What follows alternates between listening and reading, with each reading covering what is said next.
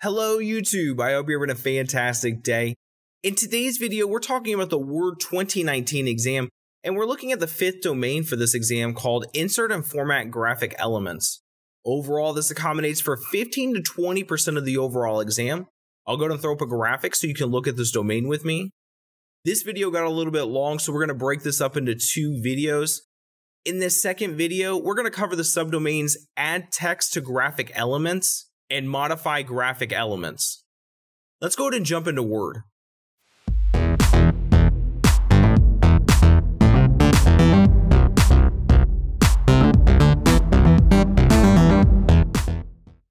We're talking about the Word 2019 exam, and we're looking at the fifth domain called Insert and Format Graphic Elements. We're looking at the third subdomain called Add Text to Graphic Elements.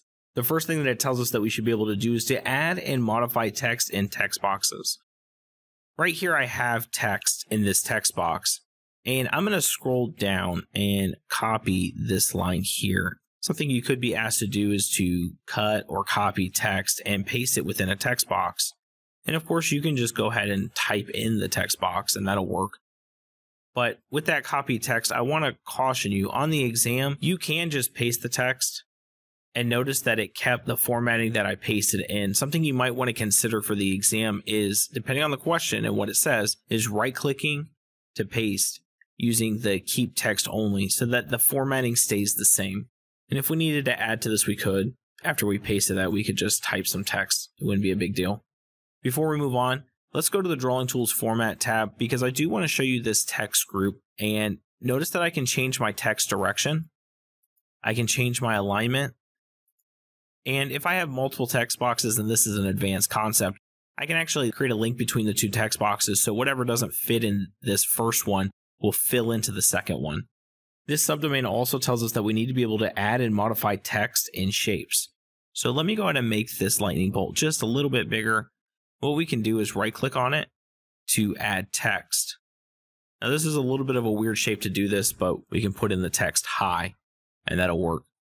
Just like with my text box, on the Drawing Tools Format tab, I have the text group and I can again change the text direction, align the text, and I can create a link. But I also have the WordArt styles, and I had this on the text box as well. But I can pop open this to apply this type of formatting to the text. I can change my text fill. I can add a text outline, and I have some text effects here. So if I wanted to transform this to curve down, notice that was applied. And I'll go ahead and say this while we're here with this text. You can go to the Home tab and use some of the settings in the font and paragraph group as well. The last thing that this subdomain tells us that we should be able to do is to add and modify SmartArt graphic content. Right here I have my SmartArt graphic, and this SmartArt graphic's a little bit more complicated just because you can add pictures in with the SmartArt in addition to text. I don't always like clicking in the text box to add text. This SmartArt graphic's not flat on my screen. While this is a big box, some of the other ones are not so big. I would use the text pane here to type in my text. So if I type in Peter Pan, I can collapse this text pane by just clicking the arrow. I have the SmartArt Tools Design tab, and in my Create Graphic group, I also have the ability to add bullets. I can open the text pane from here. I can do right or left. I can demote and promote bullets. But I also want to show you this, the move up and down. Because there's pictures attached to this, if you need to move a bullet point, the best way to do it is to do it through the Create Graphic group by just clicking it up and down, because it will pull everything, including the picture attached to it, and bring that with it.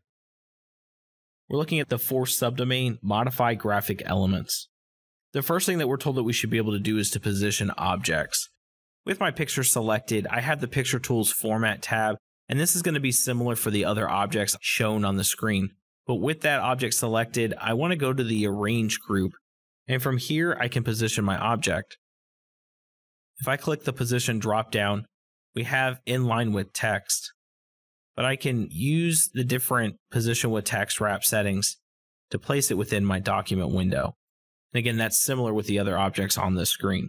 The next thing that we're told that we should be able to do is to wrap text around objects. I'm going to go ahead and put this in the middle of this document text over here so that we can see how it interacts with the different things.